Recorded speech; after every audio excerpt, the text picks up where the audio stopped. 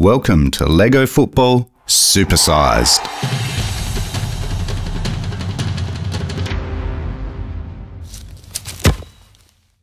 Before we get started, subscribe. We've got some exciting projects coming up. Let's get started. Every big football stadium needs a stand for the spectators.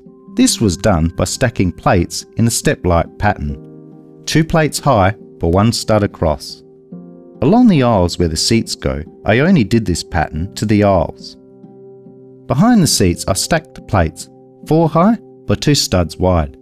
This will allow your seats to fit in and still give you an even pattern on the steps.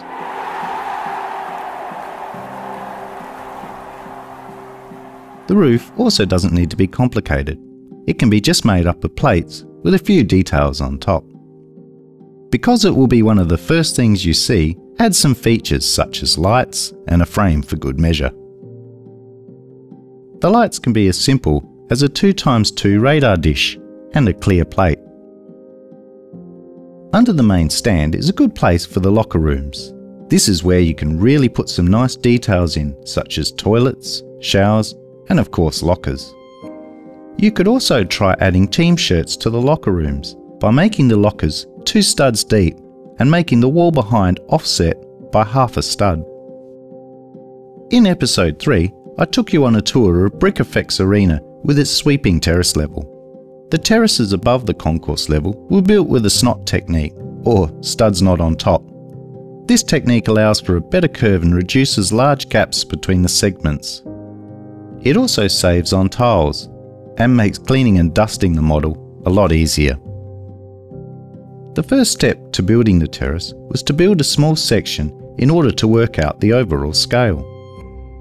In order to join the small sections together, each small section had to have clip plates built in at 3 locations: the top, the bottom, and the front.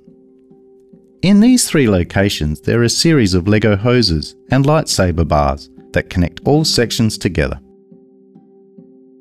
The first part of roof construction was constructing the frame that the roof would sit on. In bricfx arena, there are 18 of them placed around the terrace level. Made primarily out of plates, tiles, and hinge plates allowed me to shape the frame around the terrace.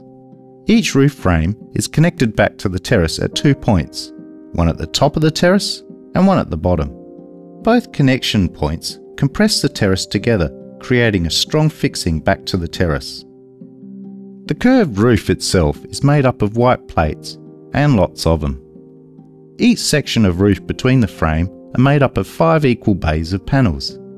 These bays of panels are connected back to the roof with a series of clip plates that are connected to bars that are in turn connected to the main roof frames with clip tiles. Whilst the principle of the design was quite simple, it was actually quite fiddly to build, but worth it to build a unique football stadium. You can also see some of my other creations at bricfx.com.au. Thanks for joining us,